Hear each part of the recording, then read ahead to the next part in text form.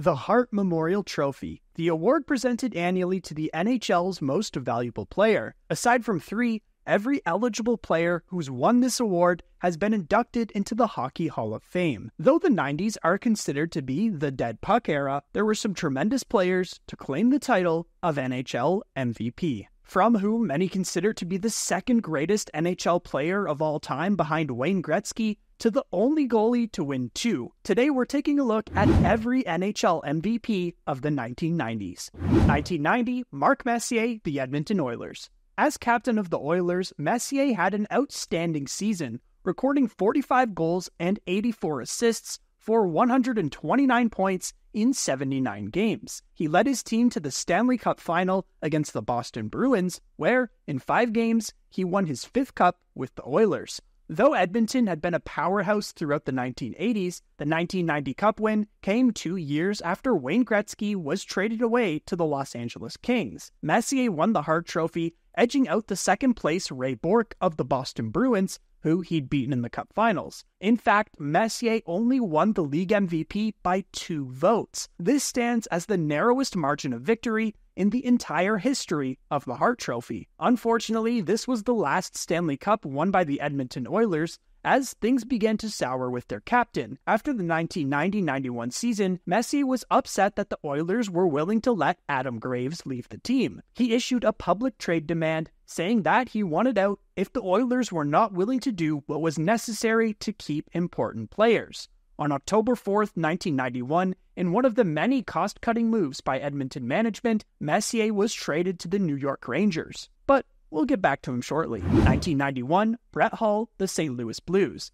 Brett Hull was an offensive powerhouse during the 1991 campaign, scoring a remarkable 86 goals and tallying 131 points in 78 games. His total of 86 goals became the 3rd highest for a single season in the history of the NHL, only behind Wayne Gretzky's 92 goals in 1981-82 and 87 goals in 1983-84. Hull accomplished the feat and scored his 87th in the second period of the team's regular season finale, after taking a stretch pass and slapping a wobbling puck from the top of the circle between the legs of Minnesota North Stars goalie Brian Hayward. Recording the most goals in a single season as a player not named Gretzky, not only did Hull secure the Hart Trophy, but also the Lester B. Pearson Award as the NHL's most valuable player, as selected by his fellow players. Unfortunately, unlike Messier and the Oilers the year prior, the St. Louis Blues fell in the second round of the playoffs in 6 games to the Minnesota North Stars, who went all the way to the finals before falling to the Pittsburgh Penguins. 1992, Mark Messier, the New York Rangers. In his first season as a member of the New York Rangers, Messier had another exceptional campaign. He led the entire league with 72 assists and 107 points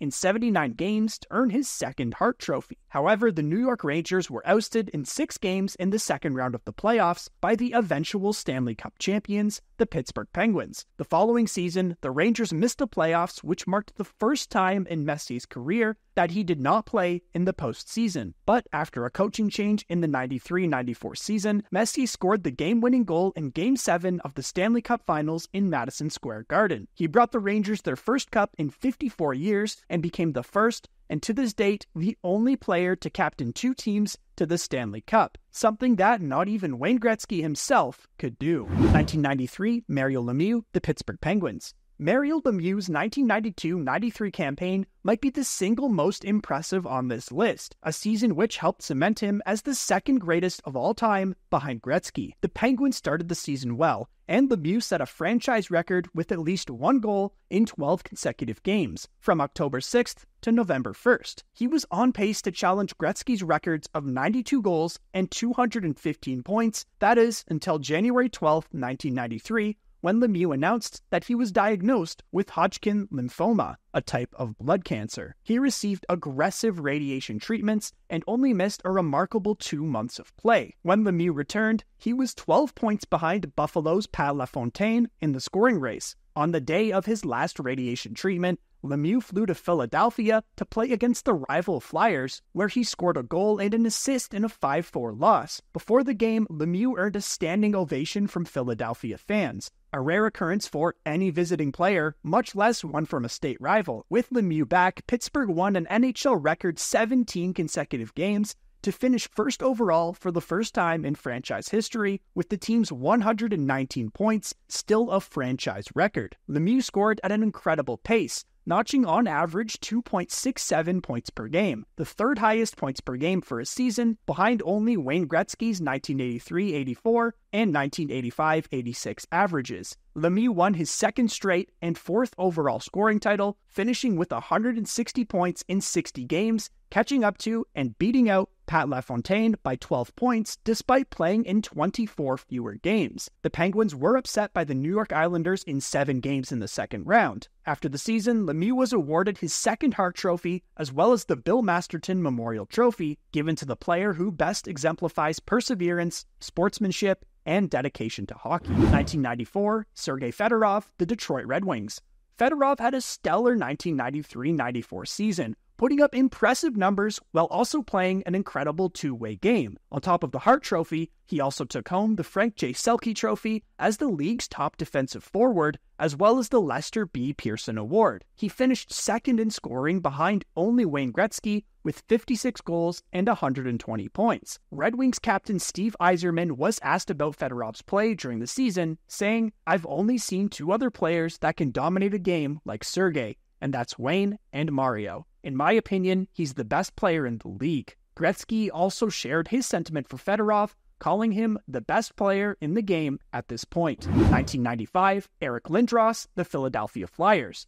The 1994-95 season was shortened by a lockout, leading to each team playing just 48 games. But Eric Lindros was able to tally 29 goals and 41 assists, while also leading the Flyers to finish second in the entire league, while making the playoffs for the first time in 6 years. Lindros centered the infamous Legion of Doom line between John LeClair and Mikael Renberg. They were given the name not only for their offensive play, but also their ability to dominate games physically. Philly actually made it all the way to the conference finals, where they fell to the eventual Stanley Cup champions, the New Jersey Devils. 1996, Mario Lemieux, the Pittsburgh Penguins. After playing just 22 games in the 1993-94 season, and stepping away from the game because of fatigue brought on by his radiation treatment, Mario Lemieux made his return for the 1995-96 season. Super Mario scored his 500th career goal in his 605th game against the New York Islanders. Lemieux had reached 500 goals at the second fastest rate,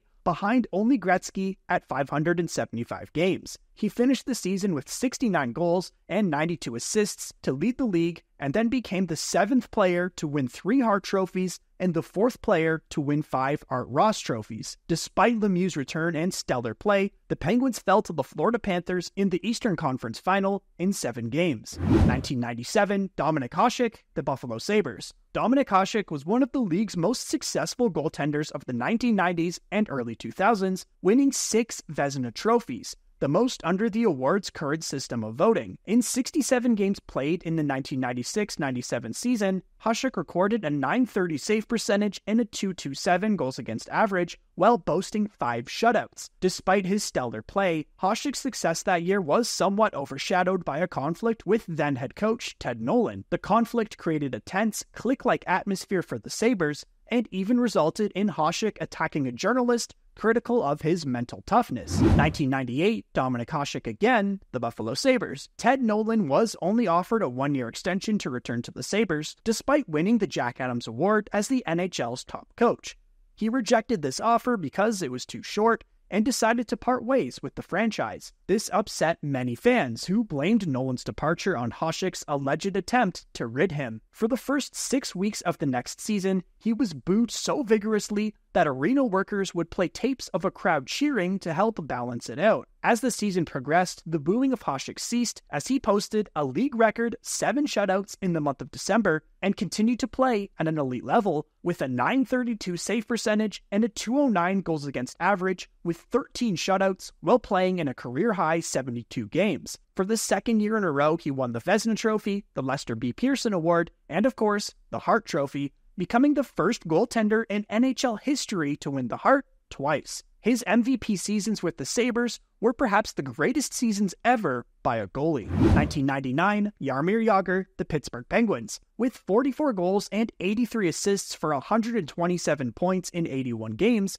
Jagr halted Hasek's quest for a third consecutive Hart and won the award for the only time in his legendary career. To be honest, he probably could have won a few more. Jagr was also named MVP in balloting by the players, receiving the Lester B. Pearson. Between the 1997-98 to 2000-2001 seasons, Jagr would also impressively win 4 straight NHL scoring titles. Jagr was absolutely unstoppable, and a big reason the Penguins would continue to make the playoffs in the post-Mario Lemieux era. Thanks for watching this video. Don't forget to hit like if you enjoyed, and click subscribe for more NHL content. We'll see you in the next video.